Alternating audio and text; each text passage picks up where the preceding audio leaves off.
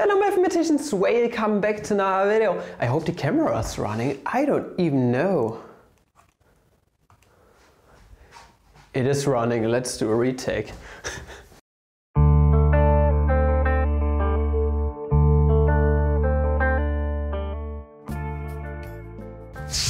Good morning, fellow mathematicians. Welcome back to another video. I fricked up the intro in both the German and the English version of this episode. In the German version I started with an English intro which really doesn't fit. I'm probably going to put it as an outtake at the beginning. Never mind! We're going to talk about the rationals today. Okay, it's the set of things a over b, where a and b are out of the positive and negative integers, where b is never ever equal to 0, alright? So this is not something that we want. It just is what it is, okay? We define it like this. You can define it differently, b out of n, then you don't need it to be equal to 0 because in n 0 is not included, alright? At least in my definition of naturals. Now, we are going to dive right in and talk about all the good stuff that happens in Q. Addition, multiplication, division this time. Oh, division does work, that's spicy. We are going ways here, my boys. And yeah, other than that, order, what about the zero, associativity, blah blah blah. So at first, let me tell you something. We are now in our first so-called field. This thing is called in abstract algebra a field, a quotient field at that, because we are dealing with quotients of things, okay? This is what you call a quotient. It's like a fraction of things. And in a field, everything works nicely. Everything that you want, you have a 1, you have a 0, you can do each and every operation and the inverse operation at that. Each element except for 0 is invertible, meaning we can multiply an element 3 with its multiplicative inverse 1/3 to get out 1, for example. So everything works nicely. With that out of the way, we finally do not need to use cancellation rules anymore, because division does finally work, addition works, subtraction works, multiplication works, associativity works, distributivity works, blah blah blah. It's amazing. Everything works now in Q and it's fabulous, except for division by 0. That never works except if you are in the so-called wheel, but this is not where we want to go here, okay? This is way too complicated for high school algebra and shit. So we are going to dive right in. So I don't want to elaborate anymore on addition, blah blah blah. We are going to talk about fraction addition later here, but at first let us go into the division thingy, okay? So division finally works. Division finally works. So this is good, we can divide by things. No cancellation rule needed anymore. This means finally, after so many episodes, we can do this double dot thingy that we don't want to use really on this channel. Or you can put it like this, okay? Number over here is a number, okay? This is like the fraction line. I don't know, does this thing have a name? Never mind, Bruchstrich in German. And the b is this dot down here. Meaning this time, for the first time, 5/3 is actually element of a set that we are using. It's element of Q, the rationals. So this is nice. Division finally works, addition works, everything works. And this is amazing. This makes our lives so much easier, but we are still going discrete here. We are still not continuous. This is what the reals are for. This is why we only deal with reals later in the game, okay? Later in the high school game and the college game. So, now associativity also works, distributivity, commutativity, etc. Nice. What other things are there? Well, let's talk about fraction addition. I mean, addition on normal numbers works really nicely. Z and n, those sets are included in here. If you set b equal to 1, then well, it's just, for example, 3/1, which is 3, which is element of natural numbers and the integers. Or if you put a being equal to -3 and over 1, it's just -3, it's element of the negative integers. So that works out. But what about if we were to add two fractions together? Okay, so fraction addition, for example, 1/3 plus 4/3. Alright, so what happens if we add those two together? At first I'm going to show you the basic algorithm, okay? Later, in the later whole series about fractions, we are going to go into more detail why all of this works nicely and even how it works with different denominators, okay? This thing up here over the Bruchstrich is what we call the numerator, and this thing down here is the denominator. Right now we have the same denominator, which is good because we need the same denominator to add fractions together. So what you basically do if you have the same denominator, just put your line here and then the denominator that both of those fractions share under there. And then you just add the numerators together. 1 plus 4 gives us 5 over 3, and there's nothing left to do. We have added fractions together successfully.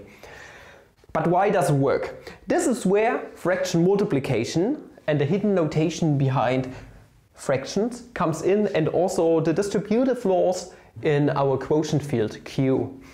Now at first, let us talk about what a fraction actually is. What is A over B exactly? Let us put a little example here. Let us take a look at 4 over 3. 4 over 3 is actually nothing but, okay, 4 is, well, if you have 1 times 4 apples, then you only have 4 apples. Let's rewrite this as 4 times 1 over 3. And this is where fraction multiplication comes in, that we are going to talk about in a second. You just bring the 4 to the front, and well, 4 over 3 is nothing but 4 times 1/3. I'm putting this multiplication symbol here on purpose because in some schools, or in all of the German schools, there's a weird notation thing going on without the dot, which says this is 4, not times, but I don't know what the name of this kind of fraction is in English, but this means this is 4 times this fraction basically added together. It's a weird thing. 4 whole things, okay, plus 1/3. So it's like 4 cakes plus 1/3 of a cake instead of 4 times 1/3 of a cake. Okay, if this makes sense. There's probably going to be an annotation here, what they are called in English, and then you are probably knowledgeable about what I'm talking here. So you probably know what I'm talking about here once I put it as an annotation. So this is fraction multiplication in a nutshell basically. So 4 is just a fraction, it's just 4 over 1. And well, 5 over 3. Okay, we are going to do some playing around with those and make use of the distributive laws and what we have here to arrive at this same result here. So 1/3 plus 4 over 3. I'm going to rewrite it. 1 is nothing but 1 times 1 over 3 plus, well, 4 times 1 over 3 yet again. Now we are going to make use of this convention here, or this way to rewrite each and every fraction. This is 1 times 1/3 plus 4 times 1/3. And you might notice something. 1/3 is a common factor on both of those. Alright, this is just a common factor, meaning we can make use of the distributive laws which hold in the set Q to factor stuff out. This is 1 plus 4, this is why I have put the 1 to the front. Okay, rewritten 1 is 1 times 1. It might seem arbitrary and weird, but there is a purpose behind it. 1 plus 4 times 1/3. Well, 1 plus 4 is 5, gives us 5 times 1/3. Well, 5 times 1/3 by this notation is nothing but 5 over 3. And there we go. This is why we need a common denominator on fractions that we add together. And the reason, or the real reason behind this is just, well, exponent laws, basically. So we are going to go into more detail about this once I do a whole series about exponents, basis stuff, okay?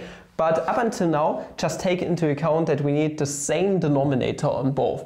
And if we don't have the same denominator here, we need to expand fractions such that we can add them together actually, using the distributive laws. Now, with addition out of the way, subtraction works the same way. Just replace the plus by a minus and then you are good. So this makes 1 minus 4 over 3 is negative 3 over 3 is negative 1. Now what about fraction multiplication? What about, let's say, 5 over 3 times 6 over 7? Well, fraction multiplication is in most cases way easier because, well, it's just straightforward multiplying numerators together and then multiplying the denominators together. Meaning this gives us 5 times 6 over 3 times 7. Up here we are going to get 30 over 21. Okay, I know this might trigger you a tiny bit that I have left it like this, because in a normal case you would like to reduce fractions such that the GCD, okay, greatest common divisor on both the numerator and denominator is exactly 1. How are we going to do this? Well, we are going to do basically a prime factorization in both the numerator and denominator. Meaning, if you don't know what the fuck I'm talking about, okay, 30 is nothing but 3 times 10. And we know that 21 is nothing but 3 times 7. And by some weird rules that we are going to introduce in this whole series about exponents and stuff like this, exponent rules, we can cancel out the 3's on both the numerator and denominator to arrive at 10 over 7. And this right here is a completely reduced fraction. And this is what most teachers find pretty attractive. They do not like this, okay, this looks ugly. But real math boys love this, okay. They love to reduce fractions to a minimum. Now, multiplication, addition out of the way. What about division? Division is something that most students have a huge problem with, okay, on fractions. So I'm going to write it like this. For example, you can divide fractions, for example, 2 over 3/5. You might have never seen this notation before. This is what you would call a complex fraction. Complex fraction is just a fraction where you have a fraction in the numerator and or denominator. Most schools like to write it like this, at least in Germany, 2 divided by 3/5. Okay, I don't like using this notation, I said it before, but just for clarification purposes, we are going to rewrite it like this, such that you can see the algorithm, the cooking recipe behind dividing by fractions. Now, we want to do something that's called taking the reciprocal. Reciprocal is just interchanging numerator and denominator. So 5/3 this time instead of 3/5, and we don't want to divide by it anymore, we want to multiply by it. And all of this just follows from the exponent rules that I'm going to introduce in a later series. Like I said, fractions are just an easier way to write exponents. Alright, just as a little side note. Stay tuned for that. I can cover everything in one series. It's going to take quite a while until we reach the point of having covered everything. So 2 times 5 over 3 is just like what we did before, okay? Just multiply this number by the numerator up here in the fraction. So 2 times 5 is 10 over 3. Okay, 10 is 2 times 5, so nothing that we can reduce anymore. 2 and 5 are both prime numbers, 3 is prime number, nothing that can cancel anymore. So this is how division works on fractions. Just remember this little algorithm, alright? Now, last thing, okay, nearly last thing, what about number 0? Well, it just is what it is, okay? 0 leaves everything alone, or it destroys everything, and we still can divide by 0. That's nothing that does work, alright? So with 0 out of the way, what about the order in Q? This is something that is covered in high schools pretty often because it makes for some good little tests, okay? Daily exercises that you can actually give a grade on. Because, well, ordering fractions by their sizes is something you can do using an algorithm, but it's also something that students need to practice actively, such that they understand the algorithm behind it, or like what it means to compare fractions by their sizes. So let us take 2 things yet again. Let's say 3 over 5 and, for example, 1/2. We are going to take 2 fractions that we want to compare sizes. Okay, so we can still do this in Q, just like you would say 2 is less than 3. You can do the same in Q. So here's the question: is 3 over 5 greater or less than 1/2? This is the question here. Well, we're going to see about that. And here is one of many algorithms that you can use, okay? This just means greater or less than another thing. We don't know yet. We are going to decide this pretty soon.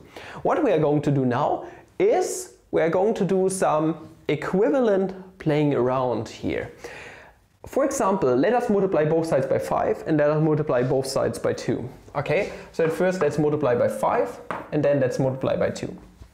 If we multiply both sides by 5, we are going to get rid of this 5. Okay, 5 over 5 is 1 for some odd reason. I mean, it does make sense. If you have 5 out of 5 pieces of a cake. It's just a cake in itself, so it does work out. So 5 over 5 is going to go away, leaving us with a 3 on the other side, and on this side with 5 over 2 for now. But we are also going to multiply both sides by 2. 2 over 2 is 1, leaving us with the 5 on this side. Okay, and also, yeah, with the 5 on the side. Also, what's the other thing? Well, 2 times 3, that's the only thing that is left, is 6. If you can follow what I did here, if you're a young boy, okay, never did this before, then just take this multiplication of 5 on both sides, leaving you with 3 greater or less than 5 over 2, and then multiply both sides by 2. It's the same thing, I'm just doing 2 steps here simultaneously. Now you can decide, is 5 greater or less than 6? Well, it's obviously less. Okay, if you have 6 apples, then you have 1 more apple than 5 apples. So 6 is greater than 5. But this immediately implies, okay, you can do the same process backwards. Those are equivalent reformulations of the problem. You can divide by those factors yet again, and then you might notice that 3 over 5 is greater than 1/2. Okay, it's just the very same thing. Those two statements are basically equivalent. They imply both of each other. So this also makes sense if you take a look at a cake, for example. Okay, let's split it up into 5 pieces at first. So if you have 3 out of 5 pieces, this is this. It's obviously more than if you would just have half the cake, which is this one. All right, meaning half is less than 3 over 5. And it does make perfect sense in my opinion. So if you look at it like this, and this basically covers it already. This is all you really have to know about fractions for now, other than yeah, all this more sophisticated stuff like adding fractions together with a different denominator here.